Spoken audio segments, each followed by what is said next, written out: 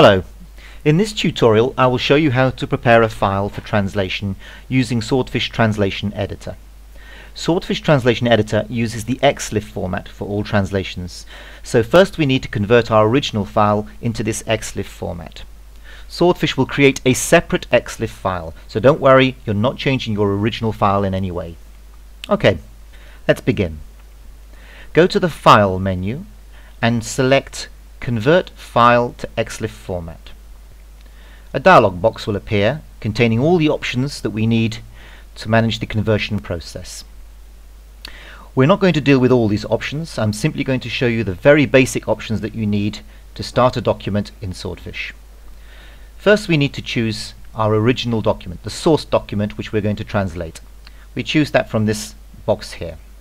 Press Browse, navigate to your file that you're going to translate. In this particular case I'm using a rich text format file called test, which is here.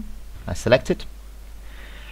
Automatically the XLIF file name is created. Now it will by default create the same name file with the extension XLF on the end in the same directory. In my case it's on my desktop. Moving on, source file properties. These are automatically filled in by Swordfish when it recognizes the file type. In this case it's correctly recognized it as rich text format. And we don't need to worry about it. On certain occasions you might need to specifically tell Swordfish what file type to use, but as a rule Swordfish can detect them automatically. Language. This option is automatically filled in by Swordfish based on the last file we translated. My last translation file was a file from Polish into English, and so it's defaulted to Polish, but you can choose any other language you want as your source language. Character set. Because Swordfish can translate a whole range of different file types, occasionally you will need to specify exactly what encoding has been used for a particular file.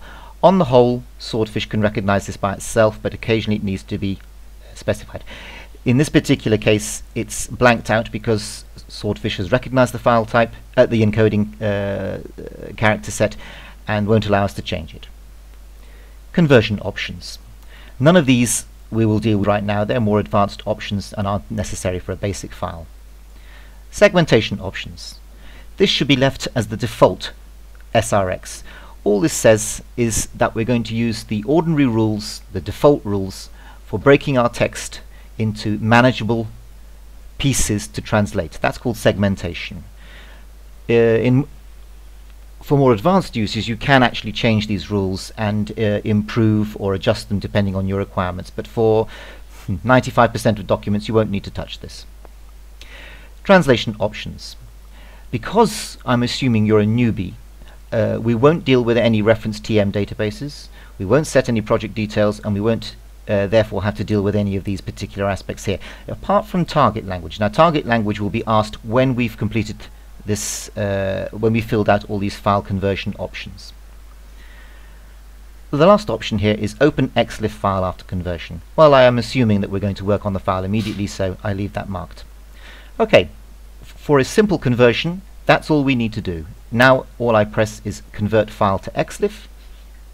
The file is converted, tells me so, I press OK, and now Swordfish will ask for the translation language. That's the language we're going to translate into. There's a whole range of languages I can choose from. I'm not going to show all of them, they don't even fit on my screen, but I can browse up and down through them. But I'm going to choose English for this example. I press accept. Conversion finished. The file is loaded up automatically into Swordfish, and you can see here it says test RTF XLF. And I have finished my document, converting my document to XLIF format. I hope that's been of help. If you have any ideas that could help me improve on these tutorials, then please put them in the comments and I'll redo the video if necessary.